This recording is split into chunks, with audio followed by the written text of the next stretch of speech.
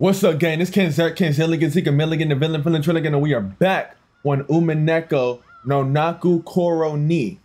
Last episode, it's been a minute since I last recorded this. I've been so locked in on Fate and Tsukihime. I haven't touched this in a minute. Everybody was getting on, I forget the girl name. We saw her backstory and stuff, and apparently it was it Rosa, or her name start with an E? I forget. But the orange hair auntie, she was like, she did some terrible things to old girl. We're picking up here after the argument. I guess we're back with battling. We crossed the hall again on our way to the entrance. As we did, we once again spotted that witch's portrait. However, spotted is probably not the best word to describe that experience. It was more like our eyes were inexorably drawn to it. That woman's eyes, with their sage-like glamour, definitely had the power to make those who viewed it stand rooted to the spot. So this is the witch. So this is the witch Beatrice. Wonder if that story's true. Huh? Battler, are you stupid? I mean, Battler doesn't believe? Back when he had asked what the picture was, the first person to tell him had been Maria. Therefore, when Battler showed signs of doubt, Maria must have felt that Battler didn't have faith in her. Of course, that wasn't what Battler meant. Maria ran up to the portrait and began banging on a plate hanging below it. Maybe the title of the portrait was written there. Maria, trying to prove that she wasn't lying, obstinately continued to hit the plate. Sorry about that. It's not like I doubt anything you said, Maria. Battler believes. My goodness. When he patted Maria's head and apologized, she seemed to accept it, sticking out her chest proudly. Hold on. What's this? My beloved witch Beatrice. Behold the sweet fish river. What's with this weird, huge epitaph? The plate did have the title of the portrait written on it, but it was much too big to contain only that. Beneath the title was what appeared to be a long epitaph. If you just skimmed over it, several unnerving words would jump out at you. Incredible, isn't it? Grandfather had that made. Pretty deep, huh? I know! It's the place where the gold's hidden! Wait, is that the story about the Ushiramiya family's hidden gold? Now there's another thing I remember from long ago. Hold on, Aniki. Is this for real? Grandfather had this made, but he never said anything about this picture or the epitaph. Even so, amongst the family, it is often whispered that it indicates the location of grandfather's hidden gold, and that he will relinquish the inheritance of the gold to the person who solves the riddle. I heard that too! Lots and lots of gold! Well, something like that. Something like 10 metric tons of gold bars. I think it's fake though. Still, when you read about it in an epitaph like this, it almost seems real. I think I already explained grandfather's upbringing, but let me also mention that Ushiramiya family's legend of the gold. Grandfather succeeded the Ushiramiya family after it was destroyed in the Great Kanto earthquake, and by successfully riding the stormy seas after the war, he managed to accumulate great wealth. That much of the story everyone knows. However, this is where the strange part begins. Part of it involves grandfather's black magic obsession, so its credibility is extremely low, but, well, wait until the end before you doubt or make fun of it. After the war, grandfather correctly predicted what the future would hold and won in a huge gamble, accumulating a vast store of wealth. But there's a mysterious legend about how he gained his initial funding. Grandfather came from a branch family and had no connections in the business world or the financial world. Even though he later built connections with the occupying forces, he supposedly started as a nameless person who hadn't yet gained anyone's trust. It takes trust to gather money, but there's no way anyone would lend money to someone they didn't trust. How did Grandfather, who had no reputation at all, manage to obtain his first vast chunk of funds? When asked that question, Grandfather supposedly answered like this.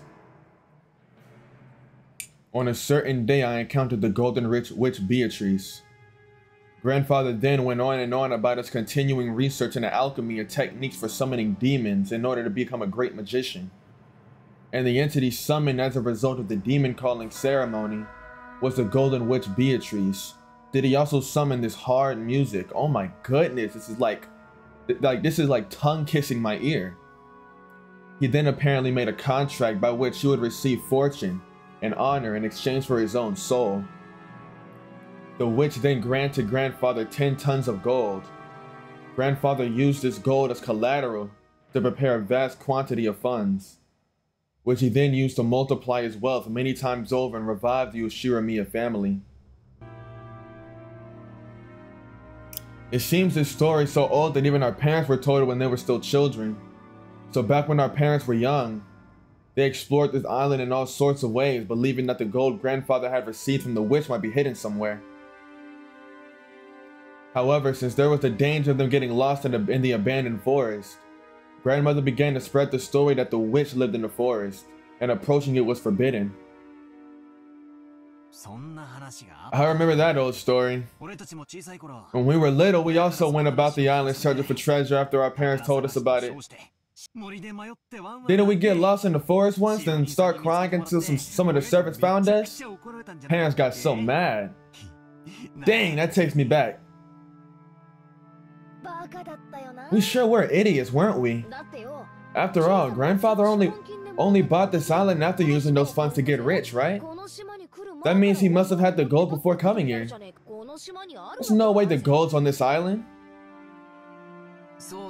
That's not necessarily so. Maybe the gold was hidden on the island from the beginning, and he bought the whole island just to ensure that it'd be his and his alone.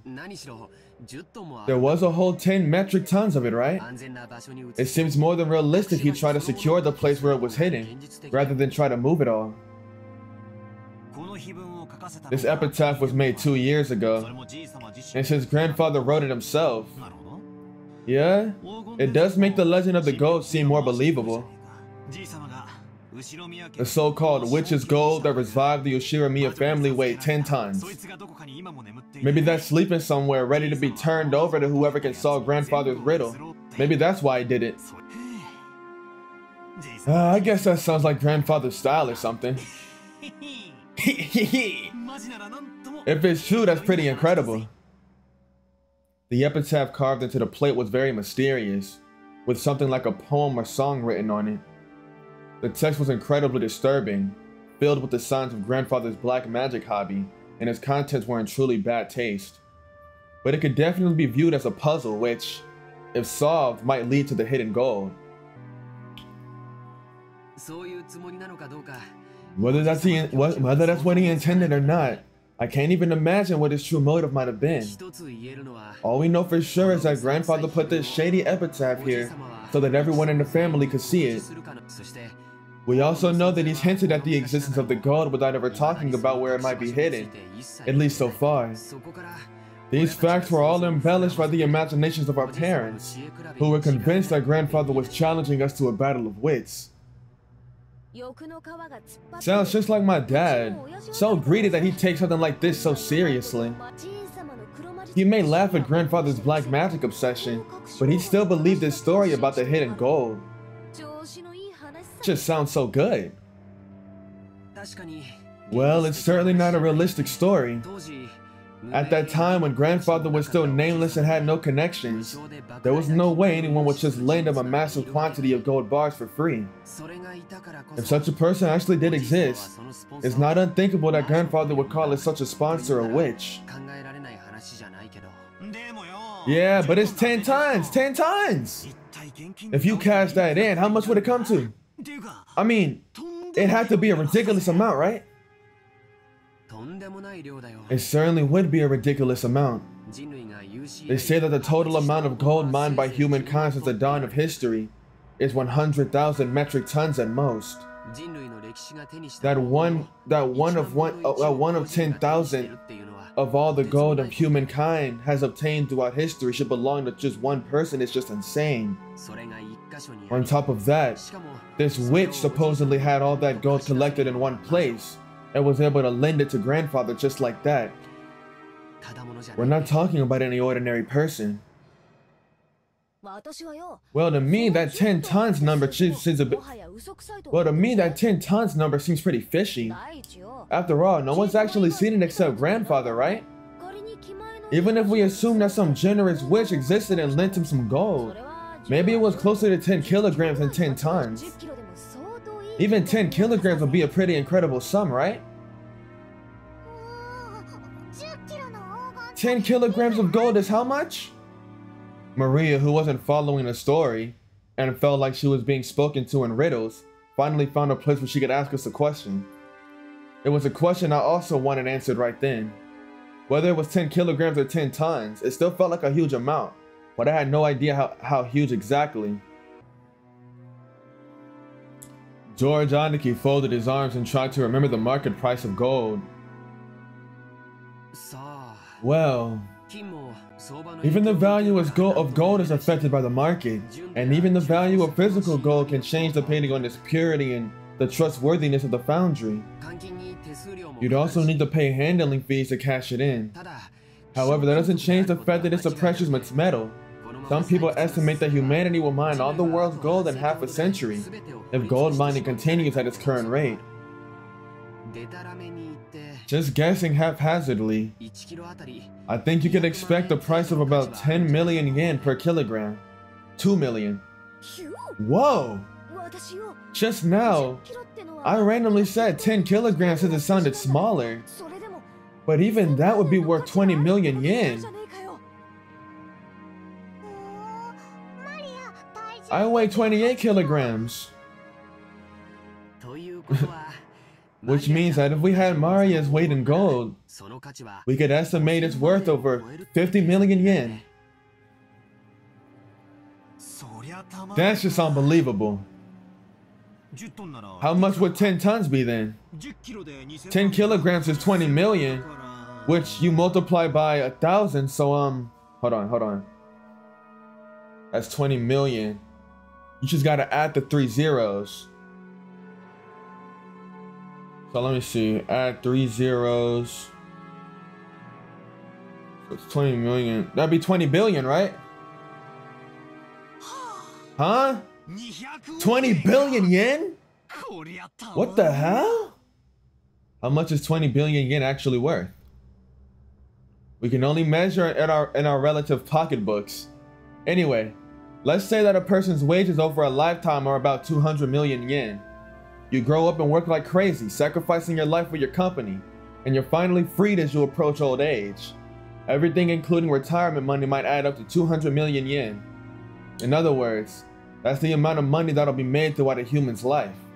No, you could even call it the value of a life. So 100 times that sum is an unbelievable amount of money. If you work from age 20 to age 60, that's 40 years of work. So it's equal to 4,000 years of work wages. If you worked every day starting from the Jomon period, you'd only reach that number about now. Is 20 billion yen a lot? Maria, are you stupid? Heck yeah, it's a lot. Maria, you love shortcake, right? I could buy more shortcake than you could possibly eat for the rest of your life. However, while that might be possible with 20 billion yen in cash, I don't think it would be very realistic to have that much in gold bars all in one place. Just as I said, gold is extremely heavy, so it isn't exactly convenient as a method of storing wealth. Sure, you could imagine someone gathering their fortune together as incredibly high-value stocks or precious gems. You often hear of people who traded their wealth for precious gems, so that they could carry it around with them during the chaotic times of the war. But you don't usually hear stories of people exchanging their wealth for gold. It may be heavy, but it's the most trusted and stable form of wealth internationally. So maybe that was important. For example, bonds are just scraps of paper if the whole country goes under. You can also look at it that way. But even one 10-kilogram ingot is pretty heavy to carry around. Haven't you heard? A 50-kilogram person can't carry a 50-kilogram bag over their shoulder. With that many gold bars, the amount of labor and risk for one person would be hard to calculate. So what you're saying is, well, it'd be one thing if you had a stack of banknotes worth 20 billion yen. 20 billion yen in gold would be a big mountain that's it'd be kind of pointless. That's right. Although the legend of the gold does have a pretty interesting ring to it, just the part about the 10 tons of gold makes it pretty much impossible. If you think about it logically like that, it sounds obviously fake. Kind of brings you back down to reality. Anyway, that's grandfather for you. Maybe he exaggerated the story of how some kind, wealthy person gave him a loan by saying he got 10 tons of gold from a witch. Even the number 10 tons feels pretty symbolic. You mean like his gratitude for the money he borrowed was worth 10 tons of gold or something? Maybe some rich man's leisured wife generously granted it to grandfather. And maybe he started calling this person a witch. I see. Jessica's example isn't bad. Someone who generously lent a huge sum of money to grandfather when he still had no reputation might as well be called a witch. Furthermore, grandfather actually did use that money to build a vast amount of wealth later on. The fact that this person was so great at judging people might also justify calling her a witch. Also, since she went through the trouble of lending all that money, she might have enthusiastically overseen how it was spent. The decision to unexpectedly get involved with the occupying forces and profit from the Korean War demands might have been inspired by the witch herself. That might explain why he claimed to have received both wealth and honor from her. I see. So in other words, this wench lent grandfather the funds necessary to provide the Ushiramiya family, and he owed her big time. And then he felt so grateful that he had a huge painting drawn and displayed. Yeah, it's not a crazy story. It's even possible this person was an old granny who looked like a witch. Maybe grandfather idolized her and that's why he had her drawn and look so beautiful. I'll bet if we ever did meet this person, she wouldn't be nearly this pretty. Should I tell him? Should I tell him? I know a little bit about Umineko. I've seen some shots. I don't know what goes down, you know? I don't know who dies. I don't know if anyone dies. I'm sure people die, but I don't really know. But I do know, I have seen a good amount of the characters. That's possible. The name Beatrice sounds pretty Western. And if you think about how everyone in our family has Western names, maybe even the name Beatrice is the result of grandfather trying to rearrange some Japanese person's name to make it sound Western. I get it, I get it.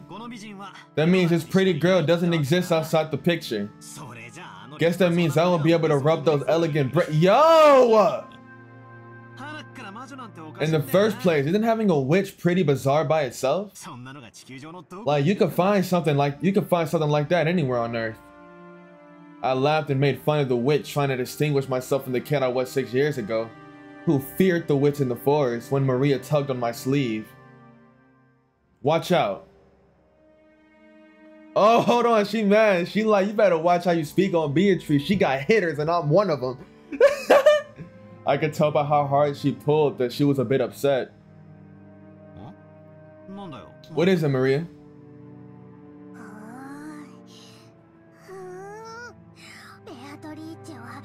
Beatrice exists!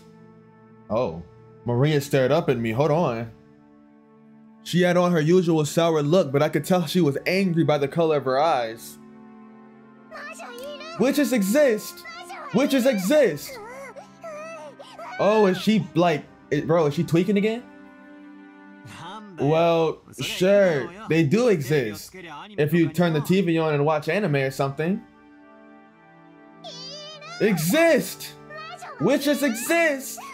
Hold on, she's tweaking. I started getting impatient, not knowing why Maria was jumping on me like this. Then Jessica tapped me on the shoulder and whispered, "Idiot, you're smashing a kid's dream." Maria really believes things like witches and Beatrice exist.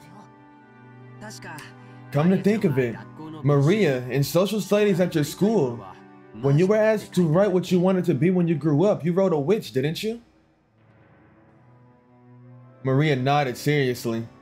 Tears started to run from the corner of her eyes. I see. To a girl who wants to become a witch in the future.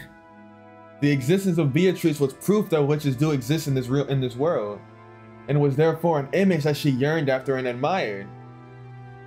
Exist! Ow! Hold on! Exist! Ow! Stop! Witches exist! Stop! That hurts! But Battler still doesn't believe! Oh, she's crying. Look what you did, Battler! Shame on you! It's okay, witches do exist. I believe it.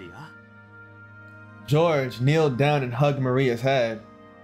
Watching this, Jessica poked my side. So that's what it is.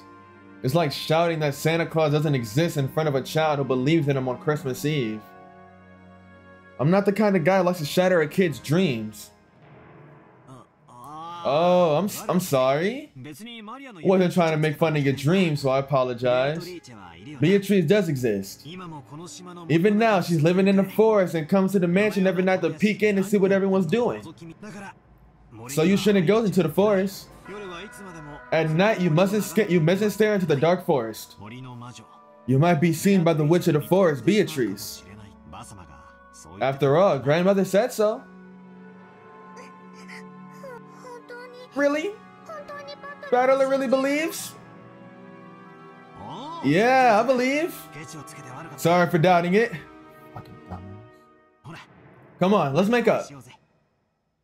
I stuck out my hand. Maria grabbed it with her tiny hand and we made up. Maria didn't grumble any more than that, so George and Jessica were relieved.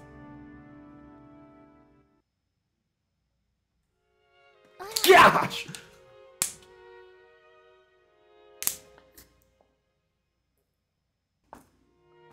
She is a distraction. Oh. So this is where you all were. I was sure you had just left to go to the beach. Shannon, carrying a basket and two... Oh, stop! Carrying a basket, was surprised to find us all gathered in front of the portrait. Ah, Shannon. Well, this is the first time Battler has seen Beatrice's portrait. He was just fascinated by it. That's right, it certainly is fascinating. Beatrice is truly beautiful. I am sure that she captivated the master. In addition to the patron theory, there's also a theory that she was grandfather's first love. Either way, although it's been several decades since he met her, even now she holds a special place in his heart. Which must mean that he's still captivated by her. Sheesh. That must have made grandmother pretty jealous, huh? I'm not really sure, but that might actually be true. Apparently, grandmother believed he was cheating on her with some blonde. Good smell! Good smell coming from Shannon! Maria, sniffing, approached the basket Shannon was holding with interest. After hearing that, I noticed a fragrant scent with a touch of vanilla. I apologize. I was told by Kumasawa to bring them to everyone. What is it, I wonder? Oh, excellent. Cookies. Wanna eat cookies? Wanna eat cookies? Give me the cookies. Please, eat as much as you would like. But, would it be appropriate to serve cookies in a place like this in front of the portrait? Shannon sent us a glance that seemed to ask what we wanted to do about it. Well, yeah, guess eating here will be bad manners, generally speaking. Mario, why don't we eat someplace else? Let's put the cookies in a bento and have a picnic. Have a picnic! Have a picnic! If we can eat cookies, let's go! Yeah, let's go get some fresh air. We shouldn't stuff ourselves right in front of the witch. That's right. Didn't we say we wanted to go down to the beach in the first place? Let's go, let's go. Shannon. Sorry, but could I ask you to get us a blanket to sit on and some flasks of tea? Right, certainly. Shannon received her instructions and gracefully bowed before retracing her steps. We headed for the beach on our own. Everyone headed for the entrance in a group. Feeling as though the witch was staring down at our backs, I turned around once more. Battler, you still don't believe? No, I believe. It'd be so much cooler that way. The Golden Witch Beatrice gave Grandfather 10 tons of gold. And that gold might be sleeping around here somewhere. Besides, didn't Grandfather write that strange epitaph as though challenging us to find it? I'd say that kind of adventurous story is way better. 20 billion yen worth of gold, huh? Even if we split it up between the four of us, that's still a ridiculous amount of money. 5 billion yen for each of us. Incredible. With that kind of money, you could probably make any sort of business prosper. In fact, we could live our whole lives fabulously without working at all. I don't want 5 billion yen, I want cookies. Are you stupid? Maria would take cookies over money. Still, 5 billion yen, that's like a dream.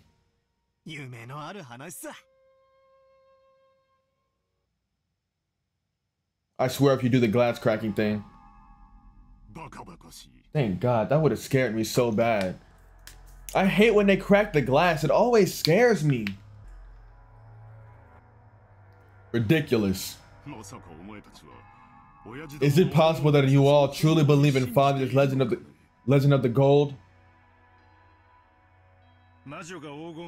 Of course we don't believe that story about the witch giving him gold. But there's no mistake about the gold itself. The fact that Father obtained gold bars from an unknown source has been confirmed in several ways. We've heard that before the president of the Marusu company died, Father showed him a large pile of gold somewhere. Father used that man's claim as proof that there were 10 tons worth. That's just nonsense of a senile old man. Along with Father, he was just fabricating a story. You can't take it seriously. If that gold didn't exist, he wouldn't have been able to gather so much funding. Before the president died, he was a person with such sincere personality that he earned the respect of many in the business world. He wouldn't have become a partner to such fraud. Aniki, the president of the Marusu company definitely saw it. 10 tons of gold, clearly with his own eyes. Even more, Dad let the president take 1 ingot at random and have it examined. The result of the examination showed that the 10-kilogram ingot was 99.99% pure. He said that the Ushiromiya family crest, the one-winged eagle, was imprinted on it. Almost instantly, the Ushiromiya legend of gold spread amongst the fixers of the business world. Gold from an unknown foundry has poor rate of conversion into money. Thinking that it was a chance for decisive profits, they accepted it as collateral. And as a result, father was able to receive massive loans. Is there no limit to the absurdity you're willing to accept? How old are you people? Are you still taking that nursery tale you heard as children seriously? Where is the proof that this 10 tons of gold even exists? Aren't you just parroting the lies of father and a few of close to him? Of course, it's just a story. But still, Aniki, the amount of gold Dad raised required a suitable amount of collateral. The amount of money Dad raised required a suitable amount of collateral. Even if the gold itself was just a rumor, it's an undoubtable fact that he showed them a treasure of comparable worth. It was just an illusion of money created by our penniless father. He acted as though he actually had gold that he didn't exist, fooling his sponsors. It was probably the gamble of a lifetime. Luckily, he used the use of those funds proved successful. If the Korean War demands hadn't come and the Oshiramiya family had not been restored, father would have probably been hounded after as the crook of the century. So are you saying the gold never existed and father made it all up? Of course. And because of that, the illusion of gold became a mere inconvenience once he'd achieved enough success. That's why later on, father added all that about a witch and black magic, weakening the credibility of the entire story. In other words, he revealed that the illusion of the gold was a fabrication. If he claimed to have received that gold from a witch, no one would believe that it existed at all, right? It's also possible he set it all for your sakes. Nevertheless, here comes some stupid offspring wanting to divide up this non-existent gold, along with the rest of the inheritance. Rosa, don't tell me that even you believe in a fabrication like this. Man, stop dragging her into this stuff, bro.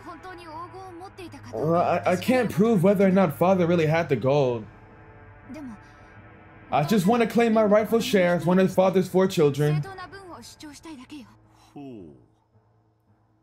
It seems even you have started to talk that way, Rosa.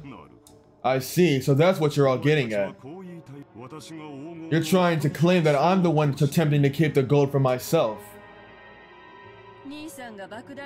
You've gathered a massive supply of funds, that's a fact.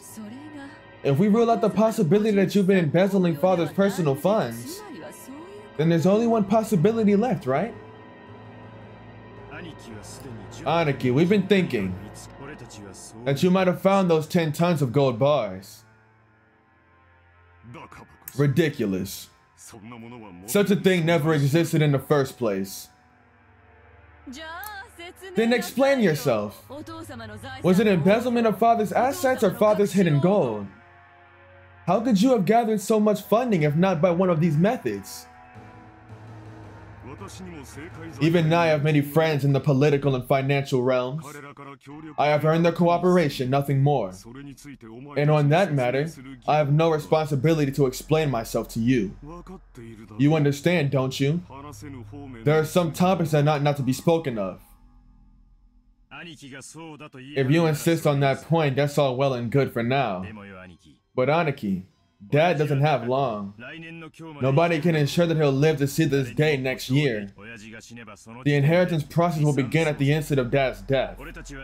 We'll all arrange for lawyers and accountants who are impartial to all of us and have them inspect Dad's financial situation. At that time, if it comes to light that you've unjustly interfered with father's money, you understand, right? I don't have a clue what you're talking about. You're starting to make me feel as indignant as my wife was. Of course, father's gold is part of father's fortune. We understand it's money you can't reveal openly. But the 4 siblings should have an equal right to it. In other words, we're gonna have your financial situation investigated as well as Dad's, to determine whether you're hoarding the gold or not. Isn't this a great opportunity?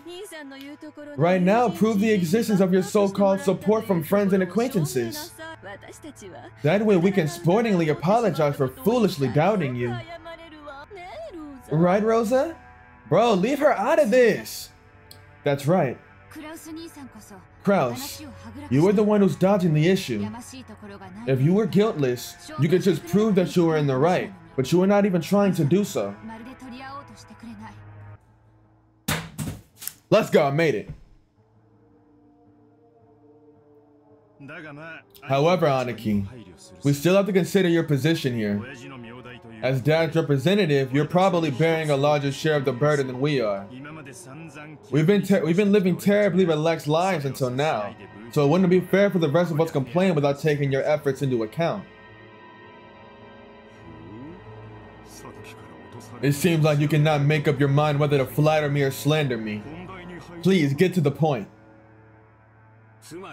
Basically, randomly investigating nitpicky aspects of Father's wealth seems like a pretty crude way to go about it. As you said, Krauss, there may have been movements of money that are difficult to explain. We've come to consult with you today while fully aware of that point. Both sides stand to gain from this talking about this now. A consultation. When the inheritance is divided, you'll be rewarded for your years of hard work taking care of Dad by an agreement that's generous in your favor. Don't misunderstand us, Nissan. We aren't saying we'll abandon our rights, but when we make our claim for what we deserve, we might as well offer a generous understanding for your position. That's what we mean. In other words, if you accept our conditions, then when the inheritance is divided, we'll leave the investigation of Father's financial situation to you. All of the siblings from Ava downwards suspected that Krauss was trying to steal their father's wealth. So letting Krauss report the state of the wealth was extremely contradictory and a huge concession. If, as they claimed, Krauss was actually embezzling money, Krauss would be able to hide that fact. Besides which, it'd be possible for him to control the distribution of the inheritance in a manner favorable to himself.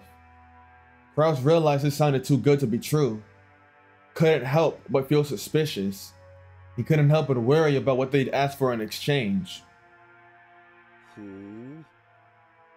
After mistrusting me completely, you now say that you're willing to restore your confidence in me as the eldest sibling. So what is it you really want in return? Just what we deserve as siblings. You aren't the kind of person who'd steal Dad's property, but you aren't being financed by some patron. Considering all that, there's a certain explanation that satisfies the rest of us. Nissan, you found 10 tons of gold and used that as collateral to gather some funding. Yes, just like Father did in the past, right? If that's the case, there won't be any funny business in Father's finances. You've always been a good son looking after Father. Why do we mistrust a person like that? You're being so roundabout I can barely understand you. Please speak clearer in more practical terms. Our first condition. You must admit that you found Dad's gold. Are you asking me to admit I possess gold that doesn't exist? Our second condition. You'll acknowledge that each sibling has a right to share of the gold, and you will pay out those shares. How foolish. With that non-existent 20 billion yen of gold, that would be 5 billion yen per person. Are you telling me to pay a total of 15 billion yen? Ridiculous. Keep listening to the end, stupid! We know that much money can't just pop up out of nowhere. We're not asking you to make an impossible deal. Of course, regarding the portions of the gold, we plan to reward you plenty for your hard work until now. Our third condition. The portion of the gold to the one bearing the title of successor to the Ushiramiya family will be 50%. The remainder will be considered the fair share for the siblings and divided up. Of course, this also includes you, Krauss. Of the 20 billion, 12.5 billion will go to Aniki. 2.5 billion will go to Ava. 2.5 billion will go to me. And 2.5 will go to Rosa. That division scheme makes me so grateful I could cry. So you're saying, for the sake of the girl that doesn't exist, I must pay you 7.5 billion yen. What's wrong? Nissan, your share is 5 times the size of ours. These are such good terms, I'd be jumping for joy. Our fourth condition. The gold will be liquidated and distributed along with the inheritance at the time of father's death. However, as a deposit, 10% of our portions are to be paid to us promptly. These payments must be made before March of next year. What do you think, Krauss? This is a fair chance for you to restore the trust regarding your handling of father's assets, isn't it? Of course, it might be impossible to get a whole 7.5 billion before father dies. But it should be possible for you to manage a deposit of 750 million, right? Paying 700 million in half a year might sound like a pain. But you should be able to manage it. What with your friends in the political and business spheres? Normally, we'd hope to receive the 7.5 billion right now all at once. But out of concern for you, we'll show our sincerity by asking for only 10% of that for the time being. The remaining 90% can wait until the inheritance is distributed. See? Even you'd be capable of managing a mere 10% to show your sincerity. So you're trying to sell me the right to access father's financial situation for 750 million yen. How impressive. You all certainly have grown. To think that I'm now the one being offered deals. Nissan, if you accept these terms, the rest of us siblings will leave the investigation of father's assets to you. However, the results of that investigation will be subject to scrutiny. It's only natural, right? We'd be so sad if you managed things so that our 7.5 billion shares shrank. We'll avoid complaining as a general rule. Just make sure you do it neat and tidy. As long as you don't try anything that's blatantly obvious, we've got no intention of stirring things up. We want our inheritance quickly too. We don't want to get it all drawn out and left hanging. If a complaint is made, who would carry out the follow-up investigation? We don't mind if it's you. This is probably the first and last chance for our siblings to reach a consensus. I believe it won't come to that.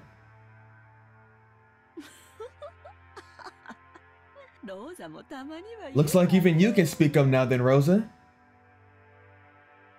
By this point, it's obvious that Krauss wasn't at all trusted as the oldest sibling, so there's no need to go into detail. The formerly tyrannical oldest brother, who had always abused his privileges and violated the other siblings' shares. It was in response to this that the other three, now adults, were finally teaming up and striking back for the first time. Sorry, but there's more. Our fifth condition. This decision must take precedent over father's will. Later on, we don't want some will to appear and make this decision completely irrelevant. I see you're very cautious. Then let me ask, if the gold really were found, what would you do? Since you'll be making the payments to us for what the gold's worth, the rest of us really don't care if we ever see the gold or not. You can think of our share as an advance payment. It's good to have dreams, isn't it? You plan to turn this island into a resort, right? You might stumble upon the gold by chance during construction. Ava let out a high-pitched laugh. Krauss watched but didn't even flinch. Let me add a 7th condition before I accept. In the situation that any sibling other than me finds the gold, they will immediately turn it over to me. Yes, yes, of course. We'll hold on to it for you. It was a play on words. Of course, the others, who were forcing Krauss to pay money for some non-existent gold, wouldn't save Krauss's portion if they actually found it. From the beginning, this deal had been nothing more than a threat directed at Krauss. Regardless of the actual facts, it was still extremely likely that Krauss was embezzling his father's assets. When KenZerk faced death at last and had his inheritance distributed, some unpleasant facts would surely come to light. That could easily become fatal to Krauss. The others had spotted this weak point and were threatening their brother under a veil of compromise, trying to wring a huge sum of money out of him. However, they had forgotten one thing. They'd forgotten that their brother's main brain moved so swiftly, at least when it came to cunning and guile, that they'd been forced to band together to combat him. While Eva couldn't stop smiling, sure of her victory, Krauss let out a gloating laugh to show how relaxed he was.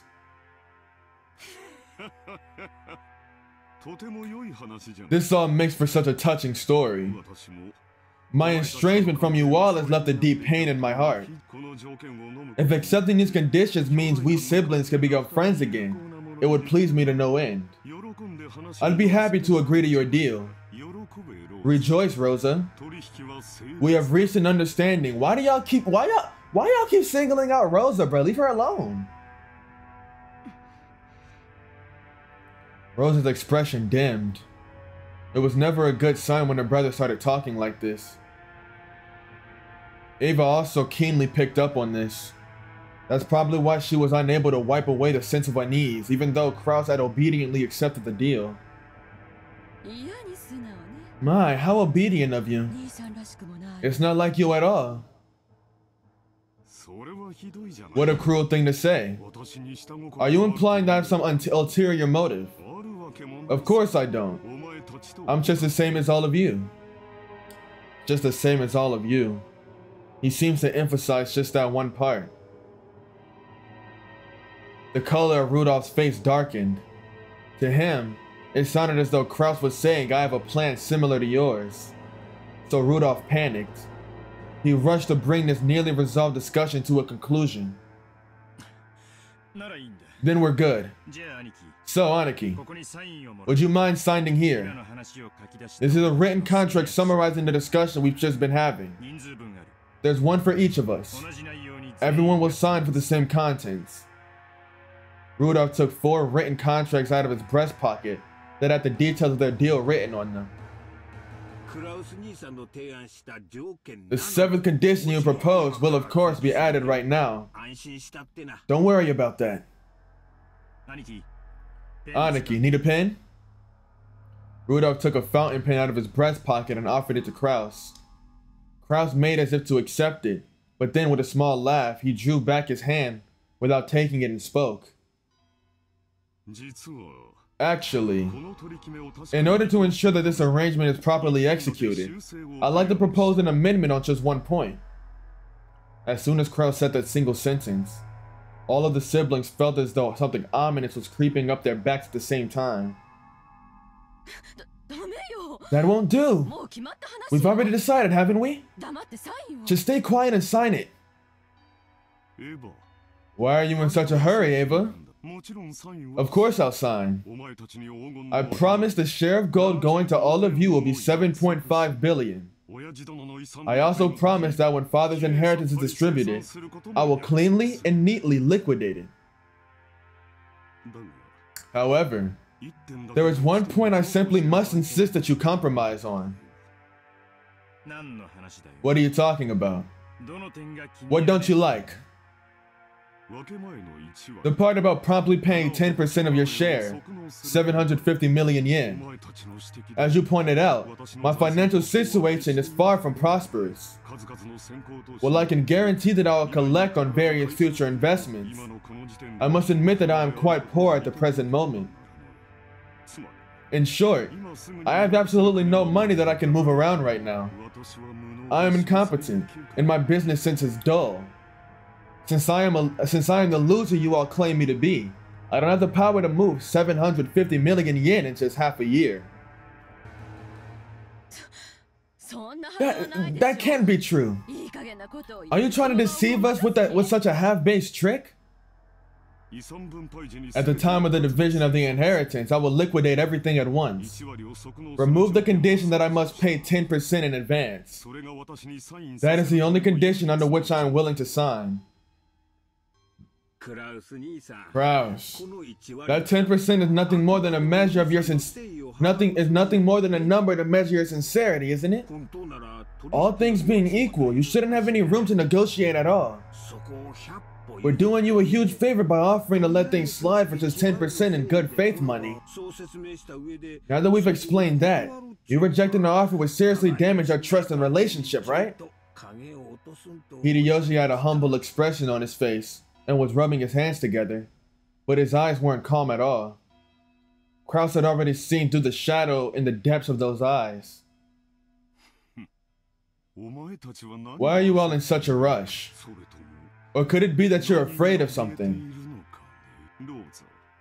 Rosa, won't you tell me alone? Secretly, so the rest of the siblings can't hear?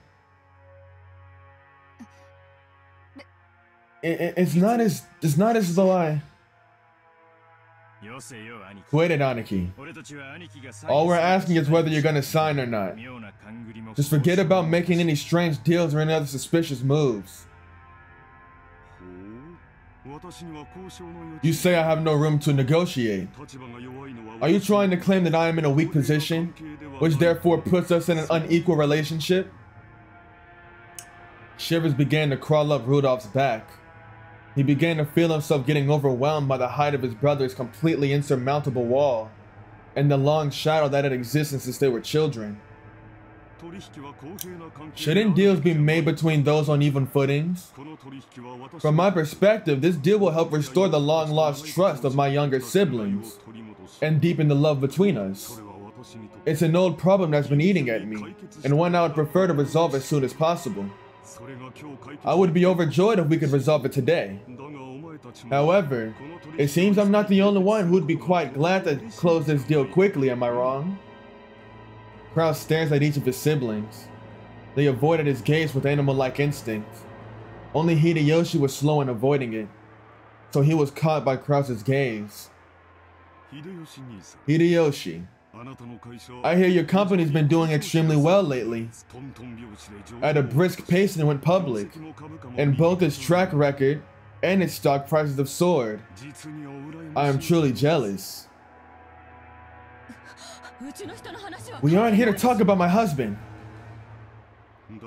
However, it is unfortunate that you have neglected your stockholders. It's even more unfortunate that you were unable to solidify your base when you became stock listed. Before you realized that some bad-natured colleagues of yours had brought up a huge share of your company's stock, right? How could you know about that? The same way you knew about me. If it's possible to collect evidence proving that no one would offer a loan to me, then it's possible for me to collect evidence on you. Is it really so unexpected as that? Krauss grinned broadly. In contrast, Hideyoshi's face was rapidly turning pale. Hideyoshi's company was a restaurant chain, management company that he started from nothing. Thanks to Hideyoshi's management efforts, the company had achieved success repeatedly, expanding its range, and a petition to make it a stock-listed company that has recently succeeded. The greatest advantage of being in a stock-holding system is that you can sell stock certificates and gain a large amount of financing. That amount tends to be far greater than a business's normal profits. So this is an extremely effective way to gather massive funds to expand the business further. However, in exchange for the financing of the company, the stockholders gain certain rights.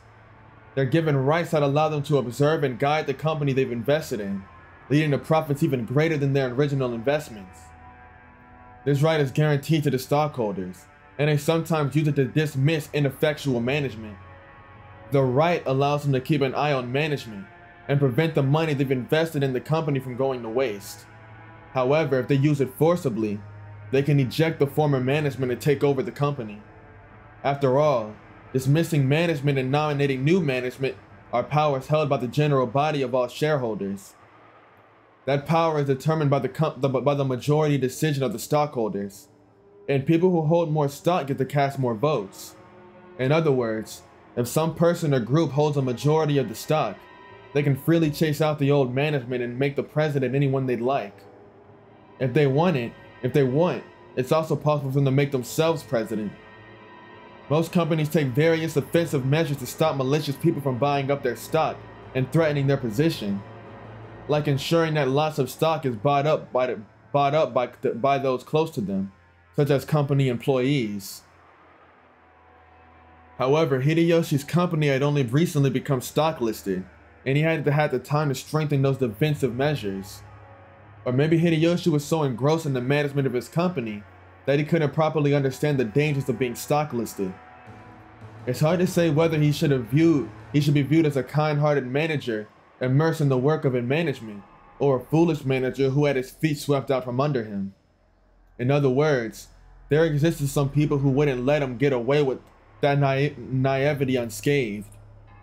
They began repeatedly buying up stock in Hideyoshi's company, rapidly gaining such strength that they couldn't be ignored. They then sent anonymous documents to the shareholders in an attempt to gain control of a majority.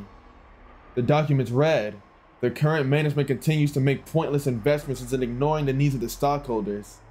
Let us force the current management to retire.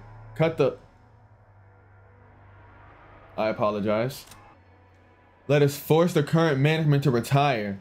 Cut the current wasted investments and let this company be born again as one that gives back to its stockholders." It's very difficult to make the actual state of the company's management known.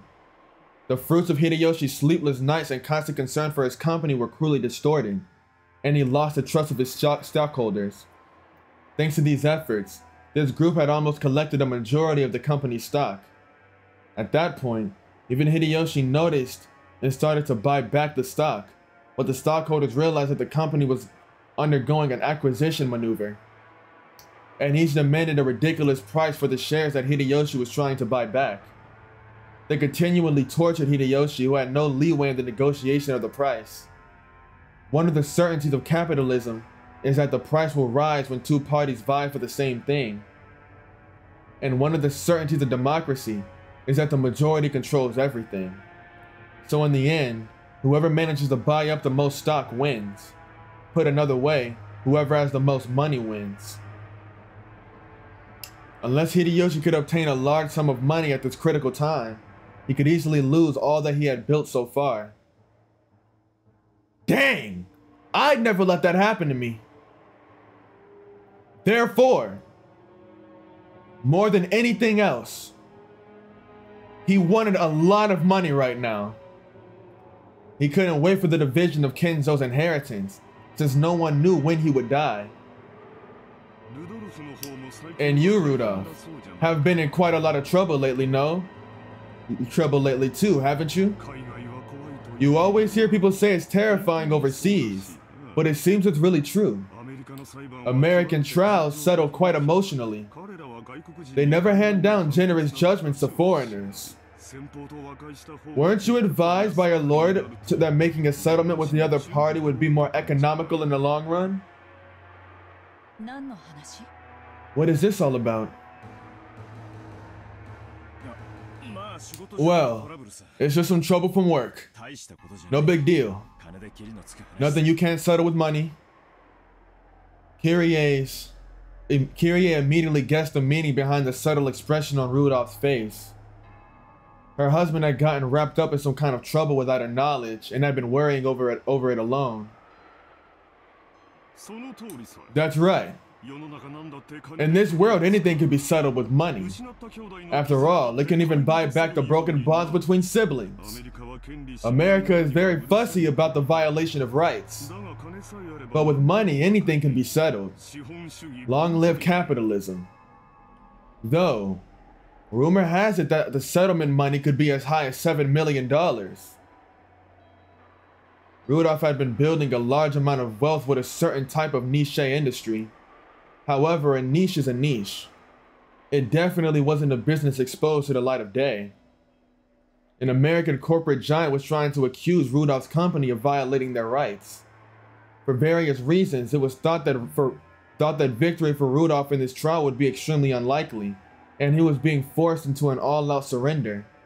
But even so, there was a way for this to be resolved with money. If he could just pay that money, it might still be painful, but he'd be able to pick himself back up. But if he didn't pay, he'd lose everything. Therefore, more than anything else, he wanted a lot of money right now. Rosa, you're a good and noble little sister. You wouldn't get yourself involved in a dangerous money game. However, your soft-hearted nature has brought you trouble, hasn't it? In my opinion, becoming a co-signer for anything isn't something one should enter into lightly.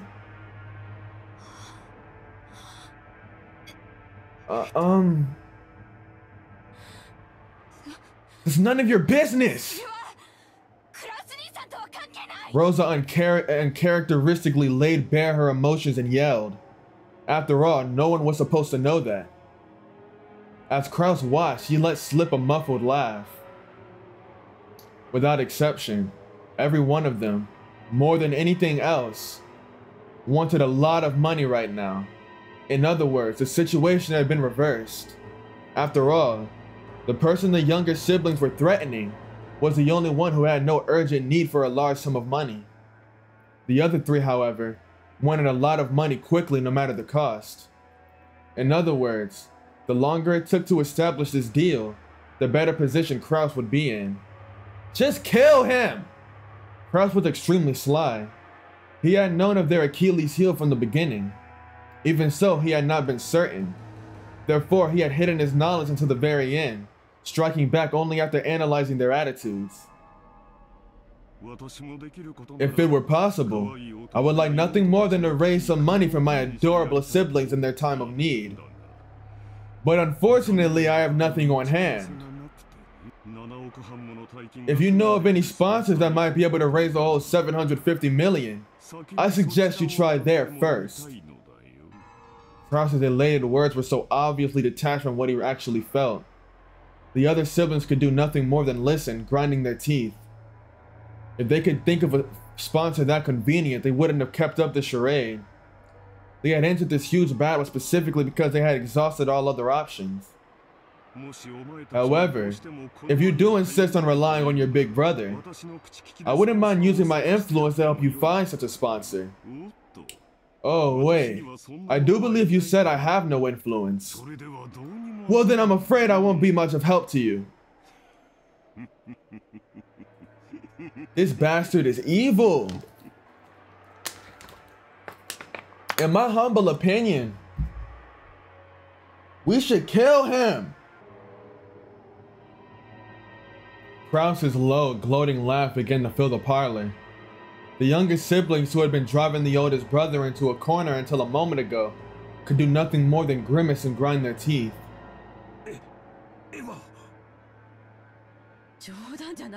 Don't make me laugh.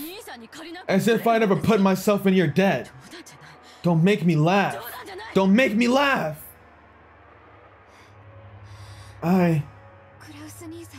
If we relied on you, how exactly would you help us? I told you, didn't I? All I can do is find other sponsors for you. Of course, I will negotiate for the highest interest rate possible.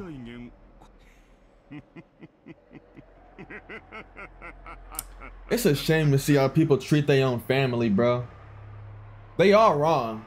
They are wrong here. All of them are in the wrong here. But Krauss specifically is a bastard. Damn you. Taking advantage of us. Honey, please calm down. I am calm. I'm extremely cool. You bastard. Kyrie grabs her husband's hand, but that action made him feel even more pitiful, so Rudolph shook it off. Krauss laughed as though watching something highly amusing. In times like these, it certainly would be nice to find Father's hidden gold. If you did, you could split it up into 2.5 billion yen portions right now. How sad, how very sad. How extremely, totally, truly, hopefully sad. Hopelessly sad. Tonight, let us all drink together as we solve the riddle of Beatrice's epitaph and discover the location of Father's hidden gold. If we 4 friendly siblings were together, there's surely no puzzle we can't solve.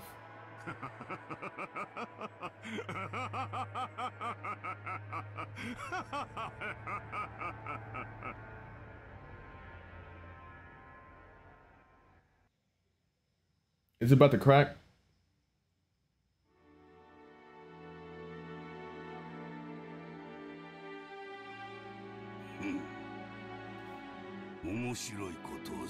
Quite an interesting scheme. Well then, what are the conditions they've attached? Kanon. Well, whether or not Krauss actually discovers the gold, he'll pay Ava, Rudolph, and Rosa a total of 7.5 billion yen for their shares. However, 10% of that will be paid before March.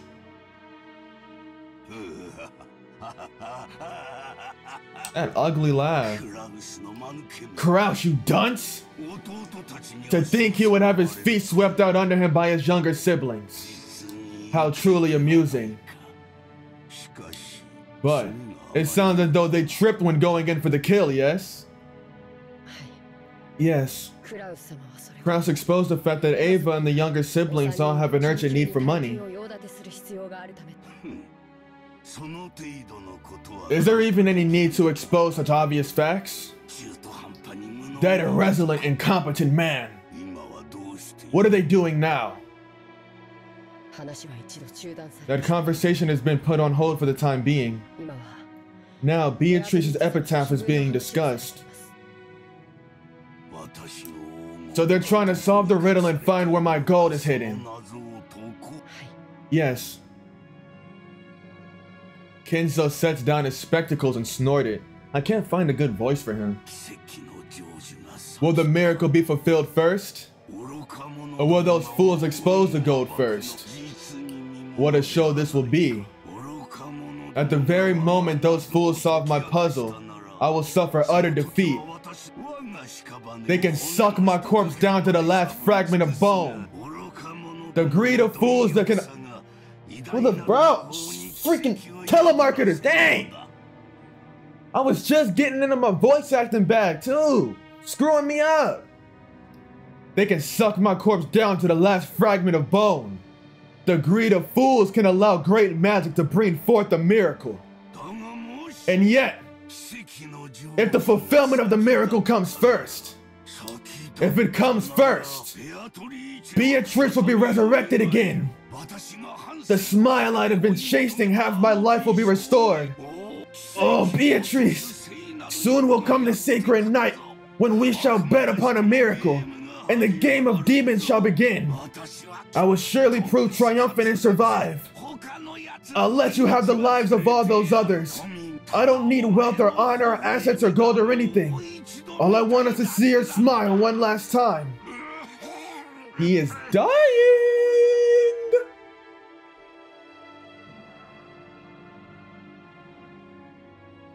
Kenzo choked, apparently in great pain.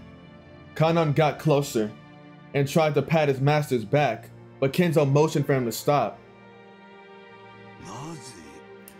Do you know why I went through the trouble of exposing the hidden location of the gold in a place that everyone can see? No. It is because magical power is determined by risk. If the number of people who try to discover Beatrice's gold is great, and the danger of them succeeding is great as well, then the power of magic will bring about a grand miracle if we succeed despite the odds. In other words, magic is a game.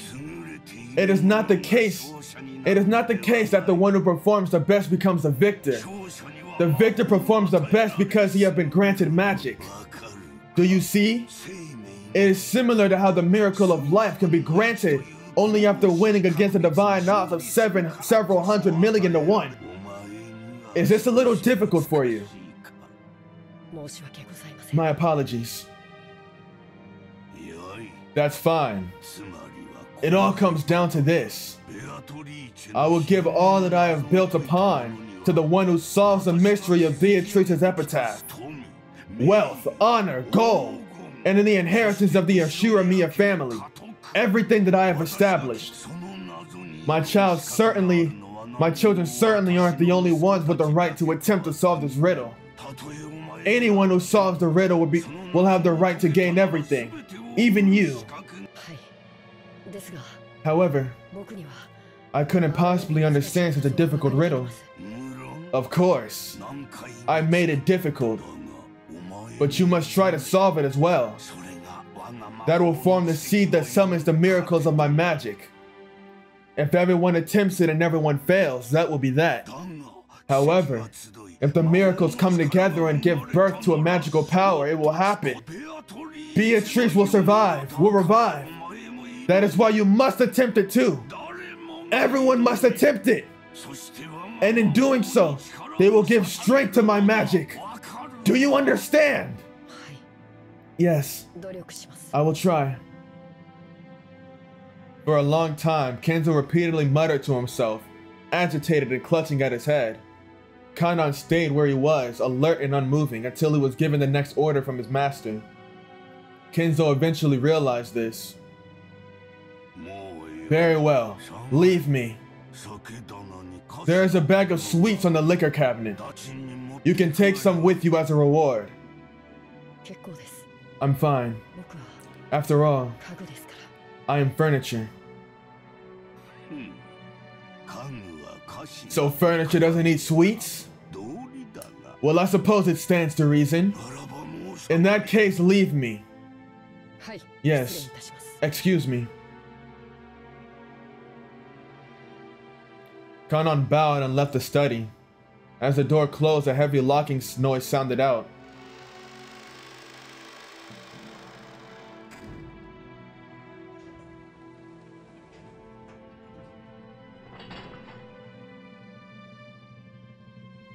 But it was not the sound of Kannon locking the door. It was the door locking automatically. No one could enter without Kenzo's permission, and once they left, they could not enter again. It was a mechanism that Kenzo, unable to trust his blood relatives, had created to seal himself up in his own study and isolated from the outside world. He was already unable to trust anyone excepting not the children who shared his blood, but those servants who called themselves furniture.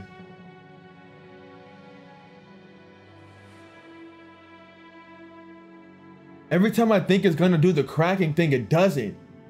It's about to make me mad. Nanjo, how are you feeling? Nanjo, how are you feeling? Genji. It's just that there's no place for me to be anymore.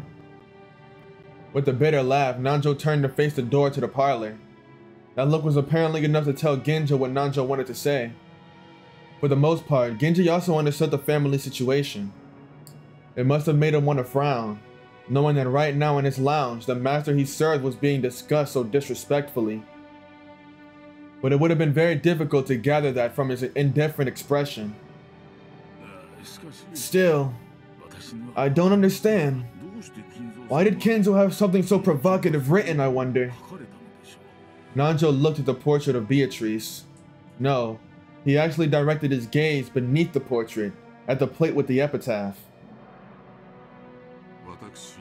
I do not presume to understand Master's thoughts. However, I'm sure he had a deep reason for doing so. Since long ago, when Kenzo played chess, he would always prepare his moves according to some far-reaching judgment. Yes, sometimes even to make moves I couldn't understand. For an average person like me, it was impossible to see through to whatever it was he was planning. Sometimes I wonder if this might be some kind of will in the master's eyes. Perhaps he wishes to hand over his wealth and title to the one who can understand it. So you're thinking he may have wanted the 4 siblings to work together and solve the riddle, before some outsider like myself solved it.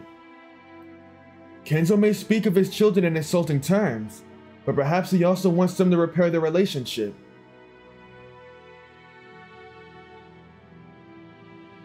It certainly would be heartwarming if, as Nanjo suggested, this epitaph had been made to repair the siblings' relationship. However, both Nanjo and Genji knew that nothing could be more impossible than this. They'd known Kenzo more than anyone, and Kenzo trusted them more than his own relatives. But even they could not guess his true motives. The master always says that everyone has the right to try to guess the riddle, even if they are not a member of this family. What about you, Dr. Nanjo? No. It's a little too difficult a puzzle for a senile old man. Actually, I once wrote this epitaph down on my notebook. Night after night, I would try to solve it before going to sleep. But it really is hard. It looks like we might have some free time to relax and consider it before someone comes to get us. What do you say, Genji? I am nothing more than furniture in service of the master. Golden assets are unnecessary to me. My, you're very modest. I imagine that's why Kenzo trusts you so much. If so, I am honored. As Nanjo lightly laughed in response, he once again looked at the epitaph. Behold the sweet rich river, running through my beloved hometown. You who seek the golden land, follow its path downstream in search of the key. The epitaph on the portrait called My Beloved Witch Beatrice goes as follows. Behold the sweet fish river, running through my beloved hometown. You who seek the golden land, follow its path downstream in search of the key. As you travel down it, you will see a village. In that village, look for the shore the 2 will tell you of. There sleeps the key to the golden land. The one who obtains the key must then travel to the golden land in accordance with these rules. On the first twilight, offer the 6 chosen by the key as sacrifices. On the second twilight, those who remain shall tear apart the 2 who are close. On the third twilight, those who remain shall praise my noble name. On the fourth twilight, gouge the head and kill. On the fifth twilight, gouge the chest and kill. On the sixth twilight, gouge the stomach and kill. On the seventh twilight, gouge the knee and kill. On the eighth twilight, gouge the leg and kill.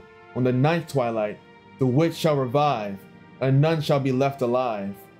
On the 10th twilight, at journey's end, ye shall attain to the power of the golden land's treasures, once and for the last time. The witch shall praise the wise and bestow 4 treasures. One shall be all the gold from the golden land. One shall be the resurrection of all the dead souls. One shall be the resurrection of the love that was lost. One shall be to put the witch for sleep for all time. Sleep peacefully, my beloved witch Beatrice.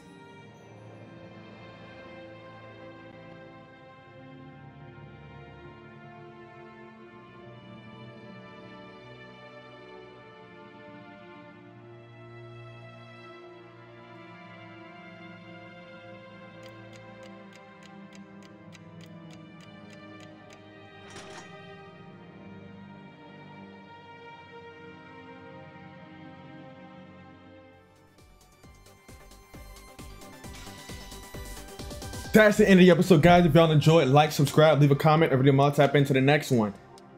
Bro, I don't know when it's gonna turn up, but it's about to turn up. Holy crap.